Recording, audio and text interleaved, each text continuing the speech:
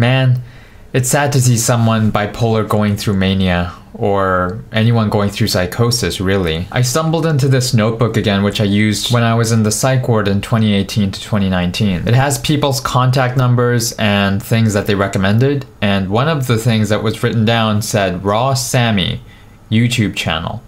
So I remember I checked her out years ago. She's a YouTuber who talks about her bipolar experiences, and since I just found this again, I checked her out again, and she's been uploading recently, and man, she's changed. I don't know if it's because of the mania, but her speaking got very quiet and rambling. Thank you guys for joining me today for this video. So this is just going to be one of my casual sit down and chat with you guys kind of videos. You take all of these symptoms that people have and then medicate them, and then they go away. But however, the point of the fact of the matter is, what if they're not delusions? That's what I'm saying. Yeah, because that's the point. It's kind of confusing. And she's so thin, she's lost so much weight. Now, I've lost weight too when I was going manic. It could be that, it could be something else.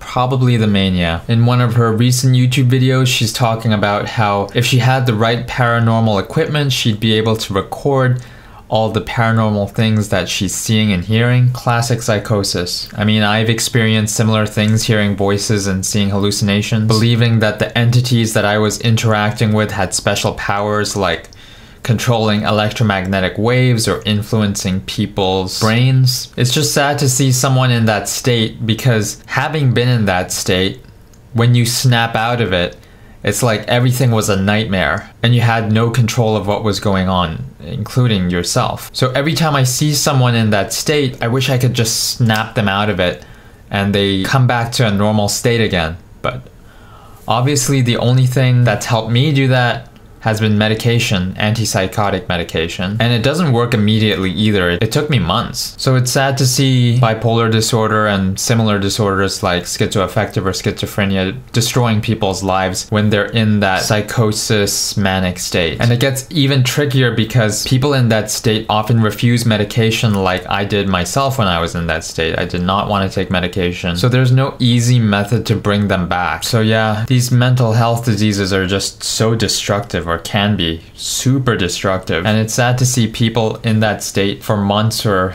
even years. Well, I wish Sammy all the best, although I don't see a light at the end of the tunnel anytime soon. It's probably gonna take a while for her to get help, if she does get help at all. Having tried going off medication and then failing to keep my normal state, a year later I spiraled back into mania. I definitely realized that I need antipsychotic medications, and without them my life would be in shambles right now. So I hope for all the best for Sammy, and there's no good way to end this. There's no happy ending at this point. It just looks grim.